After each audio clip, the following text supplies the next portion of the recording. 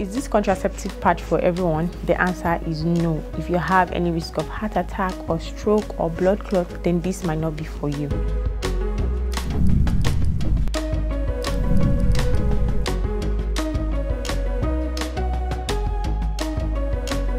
What's up, beautiful people? Welcome to another exciting episode of New Mom with Dr. O. You already know. Yeah, I'm pretty excited today because today is the finale, the grand finale of the contraception series. Yeah, we'll be talking about different types of contraceptives, and I'm finally ending today with, can you guess?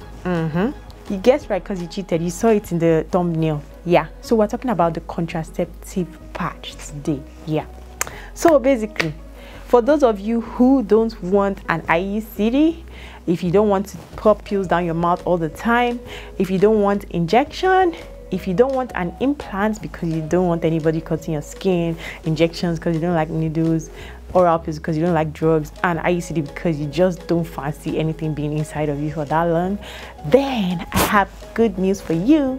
There's something called the contraceptive patch. And if you're like my daughter that is a plaster addict, she can have small cut on her hand, like literally not a cut, a minute squat that you can only see with a microscope. She'll tell you to put plaster on it. So if you're like her by any chance, then you love the patch because it's pretty much like putting a plaster on your hand. So basically, the patch is a form of contraception that is small. It looks similar to a plaster. All you just need to do is stick it on your skin. So any skin surface, you can stick it on your upper arm, you can stick it on your buttocks, you can stick it on your lower abdomen, right? And it prevents pregnancy. So someone is wondering, how is that possible? Well, it contains hormones, right? Estrogen and progestin hormones, right? Which it releases into your bloodstream through the skin, of course. It releases it into your bloodstream, right? And prevents pregnancy. So how does it prevent pregnancy? Just similar to the other hormonal forms of contraception. By the way, this is another hormonal form of contraception. So just similar to the other hormonal forms of contraception, this one, what it does is to prevent ovulation. That means it's preventing the release of eggs from the ovary. So if there's no egg release, then there will be nothing for the sperm to fertilize. But it doesn't just stop there.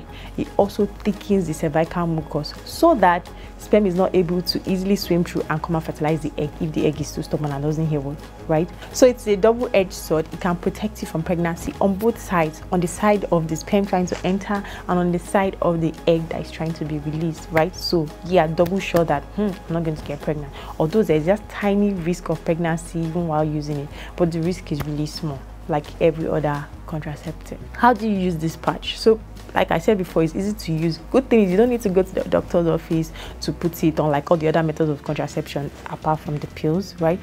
But you need your doctor's prescription to get it, and when your doctor prescribes it for you, then you need to just apply the patch to any area of skin like I said. And how it works is that you apply the patch every week for 3 weeks. So you apply the patch week 1, right? Then the same day, you need to make sure that the same day, the following week, you are changing it and applying a new patch. So for example, if I start using the patch on Monday, next Monday, I'm going to change it and put a new patch. And then next Monday, I'm going to change it and put another new patch. So you do this for 3 weeks. Then in the 4th weeks, you don't wear any patch at all. So what's that for? That's for the withdrawal bleeding, so that you can have your regular period. And then after that 4th week, then you start a new cycle again. Week 1, you put another patch. Week 2, you put another patch, like that. So when you are doing that 4th week, remember, it's just like your regular period and all that.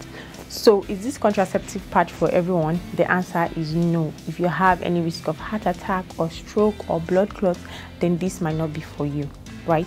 And another thing is, sometimes, because it's dealing with your skin, sometimes there is skin irritation. So when you are applying a new patch every week, try to change the area of skin that you apply. So if you put it here, change it here. If you put it there, change to the other arm, to reduce the occurrence of skin irritation. Just in case, if the patch starts coming off or is peeling and you're hustling to put it back and you see it's peeling back, then you might want to remove it and put a new one, just because if it's not properly placed on your skin, then it might not be giving you the right protection from pregnancy. So don't go and carry sellotape and sellotape it there, or use plaster to hold it there. No, once it's already starting to come up, or if it's stuck to another surface and things are already on the sticky surface, just get a new one. See, it's cheaper to buy a new one than to be buying Pampers and formula feeds and all that. Don't say I didn't tell you so. Anyways, if you enjoyed watching this video, don't forget to click the like button Subscribe and share with anyone you think might need to see this. Like I always say, being a new mom might be pretty overwhelming, but your kids are totally worth it. See you next week.